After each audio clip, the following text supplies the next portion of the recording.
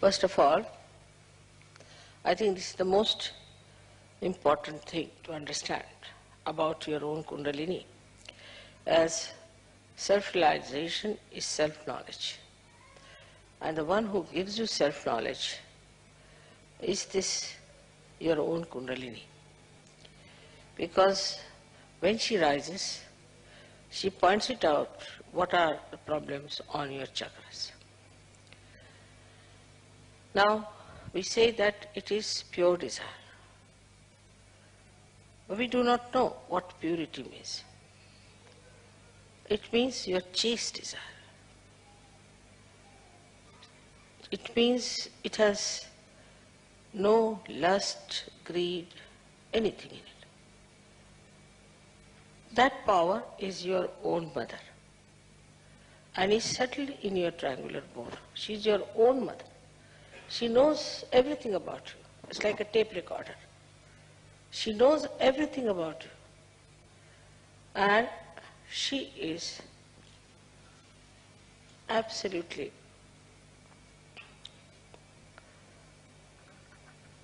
the knowledge. Because she is so pure.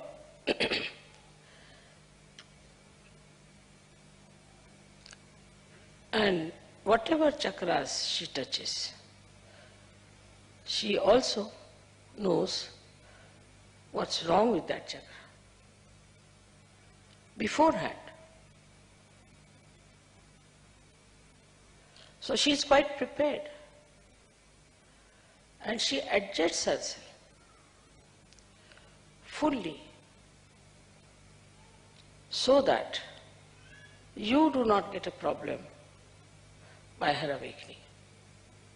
If any chakra is constricted,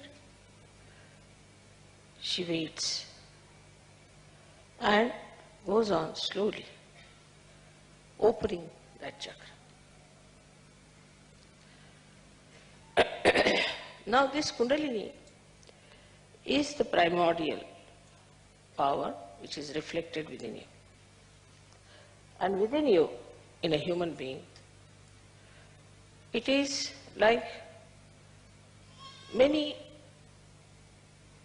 strands of energy. So it's like a rope. And these energies are all twisted together to form this Kundalini.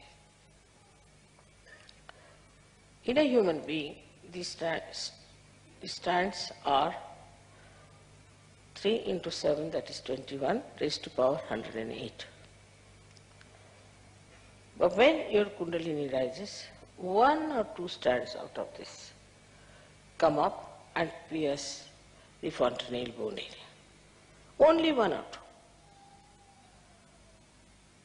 Because it has to pass through the innermost nadi, known as Brahma Nadi.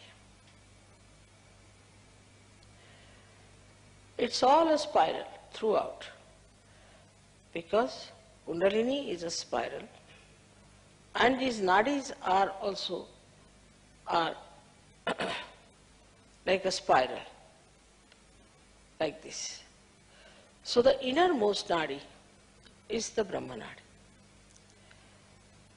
The outermost nadi is the right side. And the second innermost is the Ida Nadi. So through the Brahma Nadi, she starts sending those threads. By that, they relax the center. By the relaxation of the center, the sympathetic nervous system also starts relaxing. And when it goes to the Agya chakra, then your eyes start relaxing, your pupils start dilating, and your eyes can become like mine, very black, absolutely relaxed. So you can easily see in a person how far is the Kundalini. If it has pierced the agya, then the eyes will be completely dilated and will be shining. And then she enters into the sastra.